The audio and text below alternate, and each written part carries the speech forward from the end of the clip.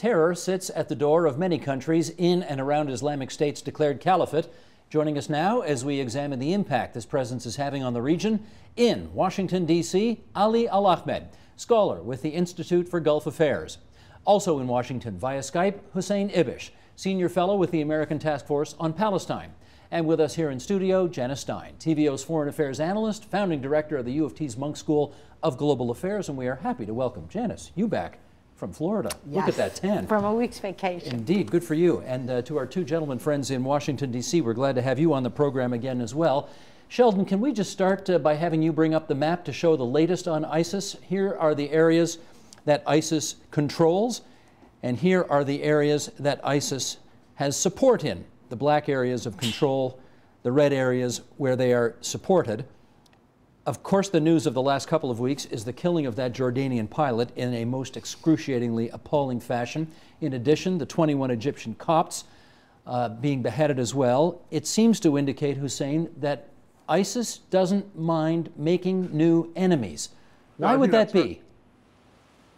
I'm sorry. I think you're exactly right about that. They don't mind making new enemies, but they relish it. They thrive off of conflict, and what they need, of course, is to operate in chaotic areas. They rely on these areas where no government runs. So like parts of Libya now, but also northern and eastern Syria and western Iraq. So that as long as there's chaos, they can operate. Once they start operating, they thrive off of enemies, and particularly posing as the champions of the local Sunni populations, particularly in Iraq and Syria, against both ideological and especially sectarian religious enemies. So the idea they put out to the public in the areas that they control is, first of all, we are your best line of support against being killed by Shiites and Alawites and others. And number two, if you don't accept our rule, we'll kill you as well. So just keep quiet, and under us, you'll be safe. Ali, would you add to that? Because it seems on the face of it not to make sense that if you want to spread your wings, as it were, you want fewer enemies, not more enemies. Why does ISIS want more enemies? Because I think this is really, it's fulfilling its own ideological drivers, which really states that the whole world is against us. The only friends are our people. The rest are enemies that should be killed. And this is stated in the Wahhabi ideological foundation of ISIS, who see their enemy, forget Iraq and Syria for a second, and go to Libya, which there is no sectarian question, there is no tribal question even, but that language remains that if you are not part of our regime, you are an apostate, you are not a true Muslim, and you deserve to die. And that is really ideological. It has to do with the history. And one of the things that we would be writing about is this sort of this component which we call the unlimited violence. That is a key driver for ISIS to spread its, to gain territory. And this is nothing new. This is, again, this is part of the ideological, the Wahhabi ideological foundation, that terror and unlimited violence creates an opportunity for you to make territorial gains easier than many other things, like being actually ideologically correct. Janice, let me get you to pick up on the first thing that Ali mentioned there, and that is Libya. How does the ISIS strategy play itself out now in Libya? Well, it's very interesting because, as Ali just said, there really is no sectarian divide in Libya. It's a Sunni population, along with Berbers that come from North Africa, certainly, but it's overwhelmingly Sunni. So there's no Sunni-Shia... There's no Sunni-Shia divide, split, right. That's right, which we do see in Syria with the Alawites, and we certainly see in Iraq. Mm-hmm. And yet, we do hear the same language of exclusion. And Libya offers, in a sense, a wonderful platform for ISIS right now, particularly in the southwestern part of the country, Steve. Right now in Libya, we have a fractured, failed state, two competing governments, essentially with their seats along the coast of Tripoli and controlling maybe 45 or 50% of Libya's territory. The whole southwest is ungoverned. This is ideal recruiting and baiting strategy for ISIS, and that's exactly what's happening. And if you think about where the southwestern part of Libya is on that map that you put up, it reaches not only back to the ISIS-controlled areas, but forward Nigeria, Mali, Chad, Niger. All of these are being destabilized by groups that are operating now in the Libyan desert, and especially with arms that have flown out of Libya once all of Muammar Gaddafi's strongholds were opened up. Well, let me ask you about that. Quick sort of tangential follow-up, which is so much of the world cheered when Gaddafi was killed and overthrown, then killed. Maybe not such a bright idea in hindsight? Well, the consequences of that have been disastrous, let me put it that way. But that raises a bigger question. It's not the overthrowing of the dictators that is the problem in this part of the world. It's the dictators that are this part of the world that are the problem, and the recovery from them is a very long, arduous recovery. And these premature celebrations that we've seen ignore the challenges that this part of the world is facing. Okay, Ali, let's go back to that map then, where we focused overwhelmingly on Syria and Iraq. And let me ask you whether you think ISIS's long-range plan is to destroy these two countries. What's your view? This is really the essence of ISIS creation. I want to comment on Janice's answer is we do talk about the effect of the falling dictators, but these effects are continued and enhanced by standing dictators. And what happens in Libya and what's happening in Iraq in terms of destroying these countries is a result of standing dictators who created ISIS to protect themselves, number one, and to create the impression that if you bring a dictator down, or if you try to build an alternative model, this is what you're going to get. That's why you hear in the Gulf, do you want to be like Syria? Do you want to be like Iraq?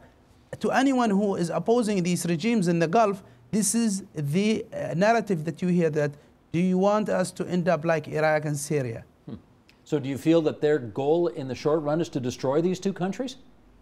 Absolutely. I mean, there is no goal for ISIS to build a society that is stable, that's inclusive. Obviously, they are not stupid to realize that in order to build a state, you need to behave like a state, and they are not behaving like they are destroying almost everything in their way. They are destroying mosques, Sunni mosques. They're destroying cultural sites. They're destroying almost everything that they can destroy, and killing even Sunni population for the smallest thing. I watched the video of execution of a few dozen Sunnis in Tikrit a couple of weeks ago. So they are really trying to destroy the fabric, the economic, the social fabric of every country, so these countries will not rise to challenge and become a threat to the standing dictators in the Gulf and the region. Janice, follow up? You know, I agree with Ali that their objective is to destroy, but I think we need to distinguish between their objective and the likelihood of success.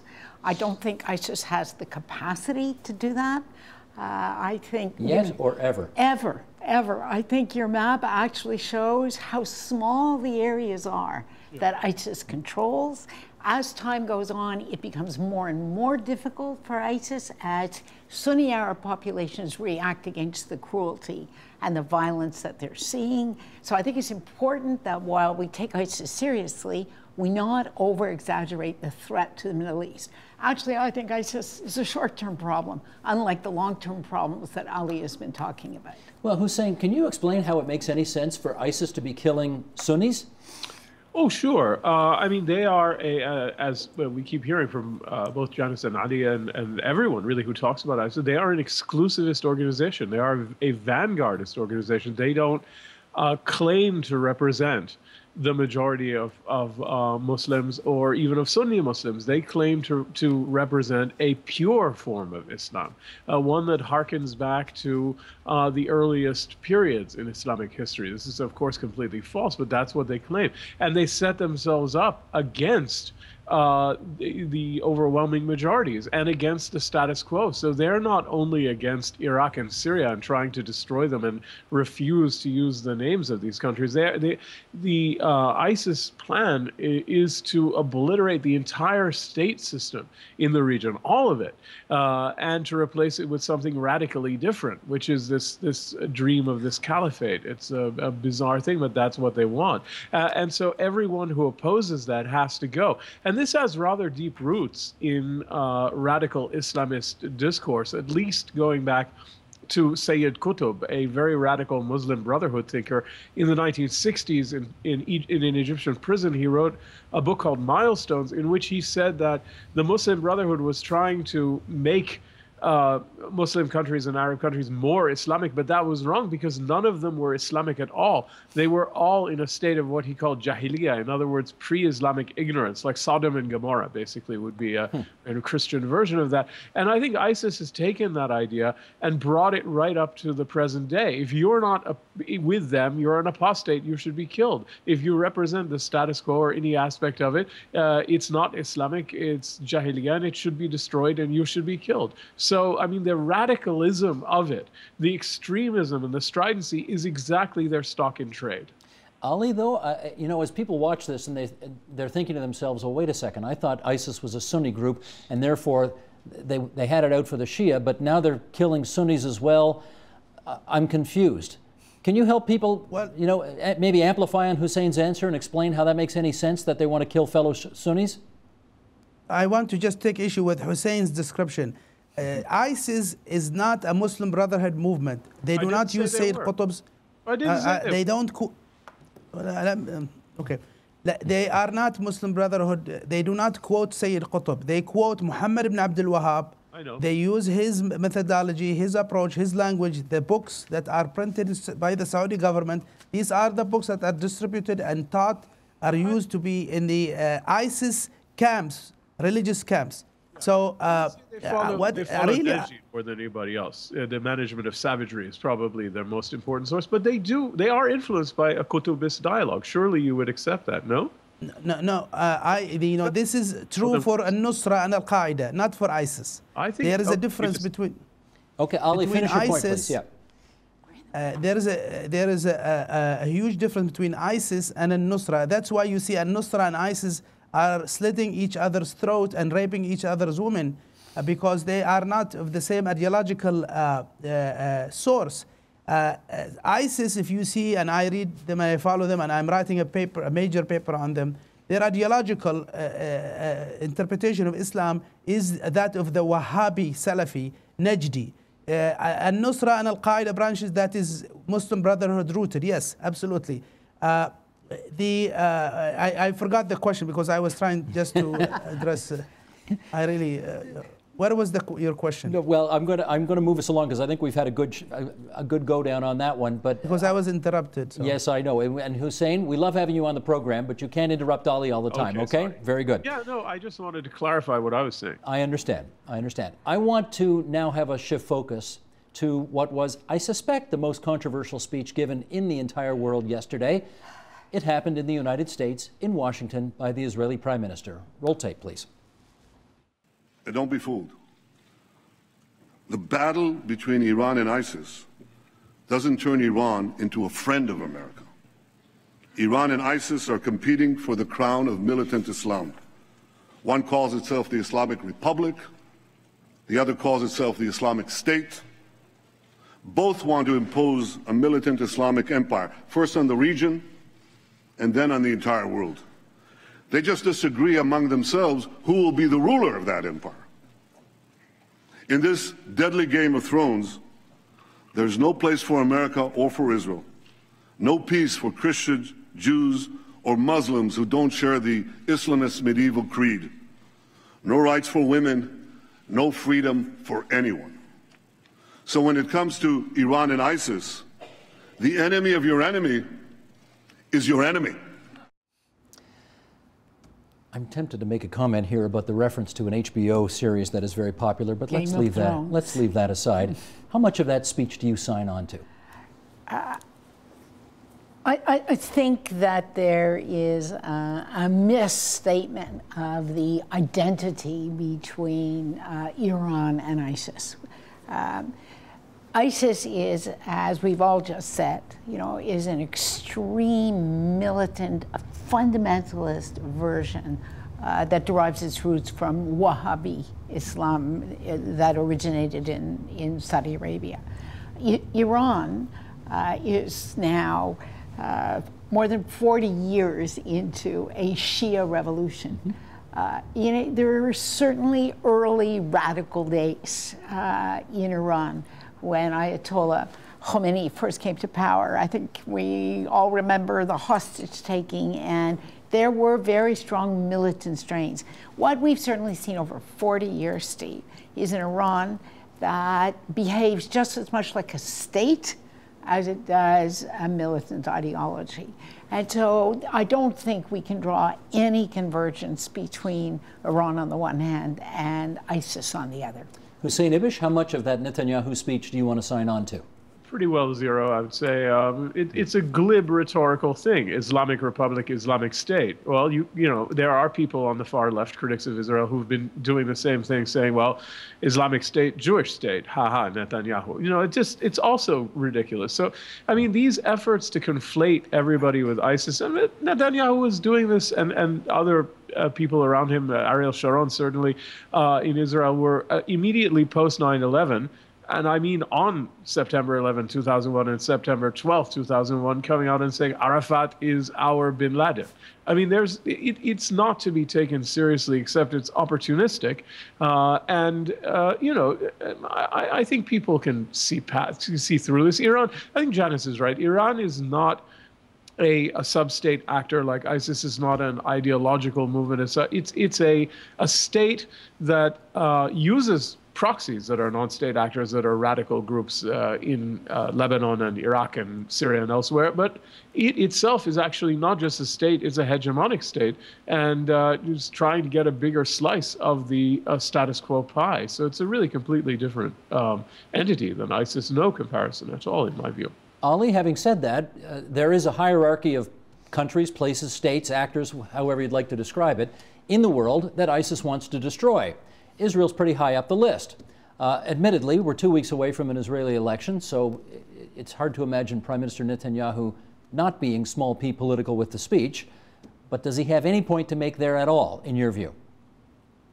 Well, I think, as a leader of a country that his job is on the line, he needs to get, and enhance his winning chances with these elections. So I think that speech, that was the first driver of that speech, because obviously it is because of the elections, and in a way is to reinforce. And I think there was a huge risk, a huge mistake for him to really breach sort of this American-Israeli relations, because many people in Washington really look for the Israeli interests, but at the same time, they're Americans first.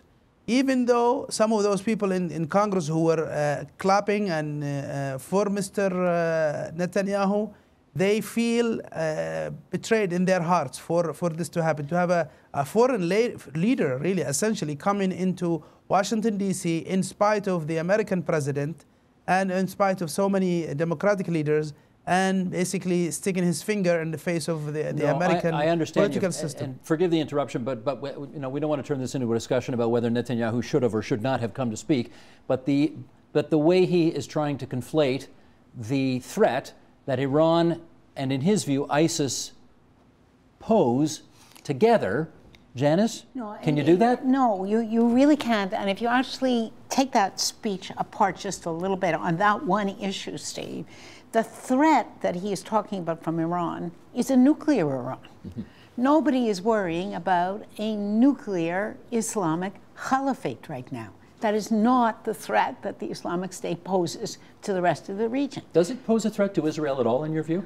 I don't think it poses, it poses the same kind of threat through acts of terror and acts of violence that other radical militant groups pose. But that is not of the same order of magnitude as a nuclear armed state with deliberately hostile intentions. Which is an existential threat. Which is an existential threat. So if you just strip everything else away and look at the nature of the two threats, one, a state actor, well-armed with, and I'm not saying it has, I don't agree with Netanyahu about that, but putatively with nuclear weapons, that's one basket, and at the other, way down the threat ladder, the risk of militant acts by ISIS irregulars crossing a border. Because you fundamentally still see these guys as a bunch of guys in pickup trucks with guns, is that it? I think that these guys are have a much shorter shelf life than many other people who write about the Middle East. I think they're already contained and in a box. Yes, they have ideological adherence in the Sinai right now, which is a problem for Egypt. Yes, they have ideological adherence in Libya and in some states in Africa. But fundamentally, they are already contained and they will be pushed back. Well, let me add another country to the list, because some have alleged that Qatar is offering support to ISIS, and we have a, I think this is off. Qatar played an unbelievable role. Well, we've got some tape here from CNN. Here's the Emir of Qatar responding to those accusations. Sheldon, if you would, let's roll that clip. We have a strong law against funding terrorist groups, counterterrorism operation that we take against funding groups, terrorist groups. We don't accept people funding terrorist groups. But as I said, there's differences between some countries of who are the terrorists and who are the maybe Islamist groups, but we don't consider them as terrorists. Such as? Such as groups in Syria, groups in Libya. We believe that they're extremists, and we don't fund extremists. But there are differences. There are differences that some countries and some people, that any group which comes from Islamic background are terrorists, and we don't accept that. Hussein, do you accept his protestations that he's not supporting ISIS at all? Well, there's no evidence that I've ever seen of direct Qatari funding for ISIS. On the other hand, it's pretty clear that there have been, at very least, wealthy individuals from multiple different Gulf states, not just Qatar, but several different Gulf states, who have managed, with or without the knowledge of their governments, again, this is something that's very, very difficult to prove, to have transferred money in the past to ISIS, and quite probably still do so, although ISIS has its own sources of income from the oil resources that it has seized and from the banks that it has robbed, with billions and billions of dollars, particularly in Mosul. On the other hand, I think it's clear they got support. Whether they got support from governments or with the knowledge of governments remains to be proven. Let me follow up with Ali on that. With another Gulf state, how much official or unofficial support for ISIS do you think there is coming out of Saudi Arabia these days? This is important because in the West, and the PR machine has told us that this is private funding. Let's remember one thing. Gulf countries, all of them, are absolute monarchies. These are totalitarian regimes. Nothing happens really, major things happen in those countries without government approval or support. Saudi Arabia and Qatar are supporting terrorist groups. When I say terrorist groups, I'm talking about internationally classified terrorist groups like ISIS and Nusra, Al-Qaeda. And this is government. If you look, for example, at Hamas, and other Palestinian groups who have the most popular support from in the Arab street, they are not able to survive and to carry on a military arm without state support from Iran and other countries. Hezbollah from Iran and Syria. So there is not a single group, sizable group at least, that is using arms, ISIS or Al-Nusra or others, who have survived for many decades without state support. These are covert operations, obviously, but I can tell you, and I put it in my credibility, that the Saudi government and the Qatari government and Kuwaiti government and even Jordanian government with the Turks have supported ISIS and Nusra and other groups so they can play as a proxy for their policies. And that's why you see among ISIS and Nusra thousands of Saudis and Kuwaitis, so-called jihadi John, born in Kuwait and, ideological in Kuwait. 3,000 Tunisians, but Tunisia has not funded ISIS. Let me finish. Don't disrupt me, please. Don't. I'm not. Okay? I'd like to add something. Please let me finish. So my train of thoughts are not disconnected. So when you talk about that, how is Tunisia? There are 3,000 Tunisians coming. It is the network, the Salafi Wahhabi network that was supported by the Saudi government that continued to receive Saudi government support. That enabled those people to recruit young people, telling them this is your faith, this is your religion. And like I said, any military or armed group in the region, terrorist or not, is not able to have and to build, because this costs money.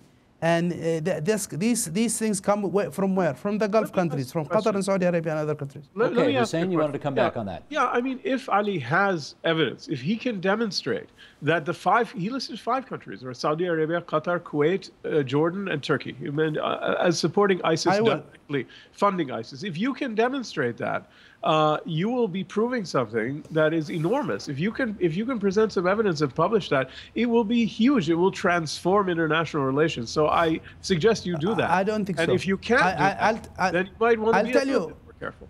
No, I'll tell you. In 2005, look, go Google. I ask for your viewers. Google my name and the name of Luhaydan, Luhaidan. Okay, we provided a recording of the Saudi Chief Justice telling Saudis to go to Iraq in 2005 to fight Americans and to fund. And we provided that recording. I'm sorry, let me finish, okay, please. We provided a recording, a voice recording that was authenticated by the Chief Justice of Saudi Arabia himself, and NBC ran that recording with the story during the visit of King Abdullah with Mr. Bush in his Texas ranch. It did not change anything. Nobody called us from the State Department or the White House. In fact, instead of them acting on this information that a senior Saudi official supporting Al-Qaeda killing its soldiers, I was banned from traveling and leaving the United States. That was the reaction. All right, let me pluck a question out of that. Sorry. People said that kind of thing. Sorry, go ahead. Yes, sure. I want to pluck a question out of that to go to Janice, which is, I think one of the things that Ali's comments reflect is that in spite of a number of things that might ruin any other relationship in the world, the American-Saudi relationship seems to go on and seems to stay close regardless of all of these things. I mean, I'm not going to ask why it is, because it's obvious why it is, but do you think this latest chapter, potential Saudi support for ISIS, could have a negative impact on the relationship? You know, I think that Ali is really raising an interesting point. These are absolute monarchies, and they have very deep, what we call mukhabarats, secret police. Oil wells? Oh, no, sorry. secret police and intelligence services. And yes, they tell you all the time these are private sources, private charitable foundations, and they have no control. But that strains credulity, frankly. Now, what's happening? Because if they wanted to turn it off, they could. Of course they could. Of course they could. But and so. What we're seeing here is a pattern of support. It's not all financial. Turkey for a long time looked the other way as people crossed the border. Qatar was very helpful in building these networks.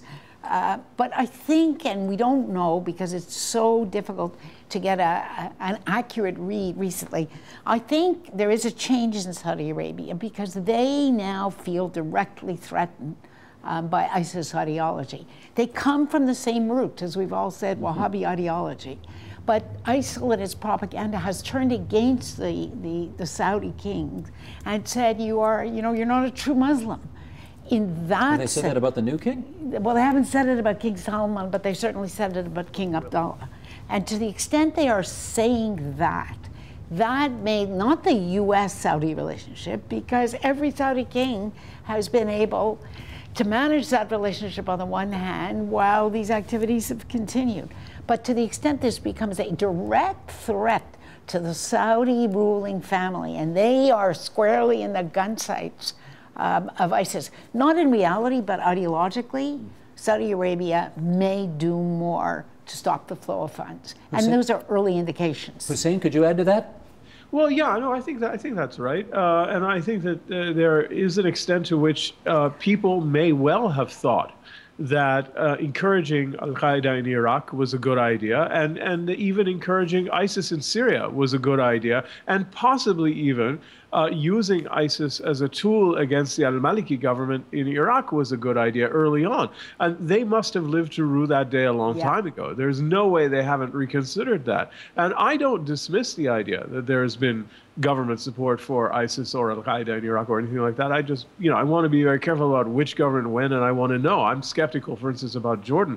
But I mean, I do think that anyone who thought those things were good ideas must have thought twice. Ali, last word on this part? I think Jordan, look who pardoned Abu Mus'ab al-Zarqawi and gave him a passport to go to Afghanistan is King Abdullah of Jordan, 3 weeks after he took over. So Jordan is deeply involved in this as a government. I think the problem has been in the region is that U.S. allies have been given a pass on their role in funding extremism, and that's why you see a lot of stories about this is a private issue. It's not. It's state supported, and it's really, you can see the actions of these terrorist groups coordinate very well with the foreign policy goals of the Saudi and other governments. And we know this because we are from the region. We know who are supporting ISIS and allowed to continue to work and fundraise. In Kuwait, if you tweet in criticism of Saudi Arabia, you end up in jail for 10 years, 10 years. But if you fund Al-Qaeda and ISIS, you get questioned and released. Although you have pictures with a knife and next to dead bodies, it's okay. For the Kuwaiti government, you are not touched. But if you tweet something, criticism, your citizenship even gets revoked. And this is the story in the Gulf countries. Okay, ladies and gentlemen, we've got a little over 5 minutes to go, and I want to put one last thing on the table here. And that is some exploration of the notion that, well, let me put it in the words of the Egyptian president, because he touched in a recent television address on ISIS and the threat, and he concluded the need for a unified Arab force is growing and becoming more pressing every day. Janice, to you first. Do you think ISIS finally represents the kind of threat that could get a grand alliance of Arab nations together to tackle it? No, no. We've never had a grand alliance, a unified Arab military force, although many Arab leaders have dreamt of that at different points in the last 60 years. And I don't think that's coming now. There are too many competing interests. If we look back just in the last 2 years, and Ali alluded to this in a sense, a bitter tension between Qatar on the one hand and Saudi Arabia and the United Arab Emirates on the other. They've ended up on different sides of the divide, and Qatar has been much more supportive of Turkey. These issues are going to continue to dominate the area. What else Siti also said in that speech, Steve, it's interesting, is the speech was given at Al-Aqsa University in Cairo, which is the seat of Islamic theology in the Arab world. And he said, we need a revolution inside Islam. And he pointed his finger at the imams and he said, this is up to you. There is, I think, more hope that those who do not consider these literal readings of text, which is what this is, and it is not unique to Islam. We have literal readings of text in every religion. But those who do not consider this to be meaningful interpretations of Islam in the 21st century, that there are strong indications now that they are in seats of learning and scholarship and in mosques that they are beginning to speak up. That's more likely. Hussein, let me get your view on whether ISIS represents the kind of threat that could lead to the creation of a grander alliance of Arab nations to take them on. Well, unfortunately not, for a couple of different reasons. Number one, there would be immediately there's no mechanism, by the way, for creating such a force. I mean, what kind of a hierarchy, who would be in command of it? These are not really resolvable issues. And Egypt, is very focused on Libya. Other Arab states are very focused on Iraq. Everybody has in the back of their mind Syria, although nobody really wants to intervene in Syria because it's so difficult. Well, all of these are very, very complex problems. So I do think that ISIS is not a grave enough threat, although it's very grave, to prompt that and to overcome the differences that exist. And this is not even to get into countries that don't agree at all. And so there are, even deeper divisions that Janice was mentioning. I think, by the way, that she's absolutely right, Janice, is to bring up the question of Sisi's call for a revolution in thought and a revolution in religious rhetoric. Because what has emerged in the past few months is a bunch of calls like that. Sisi has gone further than anybody else, but the head of Al-Azhar University repeated this at a counterterrorism conference in Saudi Arabia, and others have said it. There's a growing consensus in the mainstream among both political and religious leaders that something like this needs to happen. On the other hand, it's not happening. So what is really going to be fascinating over the next year is whether that aspiration to create a change can be in any way action on or realized, in any way made practicable, or is it just going to be a dead aspiration? Because it's urgently needed. And without that, we really cannot go forward, I think. Ali, I've actually got the quote here from the Egyptian president. Let me put it up on the screen, and then I'll get you to comment further on it. Janice, apropos of what you were just saying, the president said, "I say and repeat again that we are in need of a religious revolution. You imams are responsible before Allah. The entire world, I say it again, the entire world is waiting for your next move, because this Islamic world is being torn, it is being destroyed, it is being lost, and it is being lost by our own hands." That is a fairly extraordinary thing for a political leader in that part of the world to say, Ali. What did you make of it when you heard it? I think he's right. We need a religious revolution in the Middle East. And I always said that the problem is that it has to do even with technical parts, meaning if you look at the religious education or religious training, the training of religious leaders in the Middle East is so backward, it needs to be upgraded. Most of the religious leaders in the Middle East, in the Arab world, are taught using books that are 900 years old. This should stop. Al-Azhar itself, in Saudi Arabia, in Iran, in Iraq, these religious schools must dispose of this old style of learning and modernize that process in order to get something that is modern in the way of thinking. And that includes the textbooks, which I'm an expert on. The Saudi school books are for example, an example of that. Why you have a lot of terrorists from those regions? Because the religious education is backward and it has nothing to do with modern. However, I think that the reason that Mr. Abdel Fattah al-Sisi is doing this because he wants to become relevant as an Arab leader, the new Nasser. And I think that is one of his ways to trying to take the helm of the Arab street and the Arab world. He's not going to get a lot of traction from the Saudis who think they are the leaders. So this is not going to go far in terms of ISIS. I think it's a huge threat. It is the largest armed group in the history of the Middle East that has territorial gains. No one else before them in the history of the Middle East since 100 years ago who have captured so much territory, who have inflicted so much damage more than them. So they are a long-term threat, specifically because they are state-supported and will continue to benefit from the Saudis. The notion that the Saudis are scared of them is false because they continue to work together to achieve similar goals. Okay, let me just finish off on the religious angle here. Hussein, I'll ask you, do you think Egypt is in a position to lead this religious revolution that the president referred to? I mean, it's one of the most decisive of the Arab states, but it can't do it alone. Its power comes from two different sources. One is its enormous population. Something a little bit more than a third, a little bit less than a half of the Arabs are Egyptians. I mean, it's just a huge group of Arabs. So you start there with a very big pool. Second is the enormous cultural influence that Egypt has, which partly is historical and partly comes from that population and the fact that it produces a great deal of cultural production, TV, movies, books, etc. It's just it's a cultural powerhouse in the Arab world. But without support from Gulf states and from other powerful large states and from religious institutions and others, on its own, Egypt can't do it. It might be able to produce a change of thinking in Egypt over decades, but to lead the whole region requires a broader cooperation. And I think there's a big question mark about both. Janice. No, just to follow up on your comment, Hussein, what we really need is, we don't need Egypt to lead the religious revolution. What we actually need is some pluralism in religious voices, right? Yes. And to the extent that that Al-Aqsa University in Cairo weighs in a very serious way, there will be competition with imams in Saudi Arabia.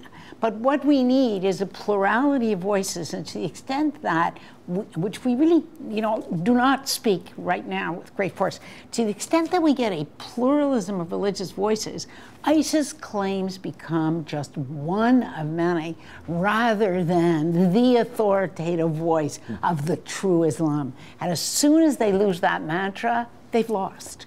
Okay, Janice, you sit tight, because we're going to keep our focus on Egypt in the remaining moments in our program. In the meantime, can we thank Hussein Ibish from the American Task Force on Palestine and Ali Al-Ahmed from the Institute for Gulf Affairs. We're grateful both of you could join us on TVO tonight. Thanks so much. Thank you. Support Ontario's public television. Donate at tvo.org.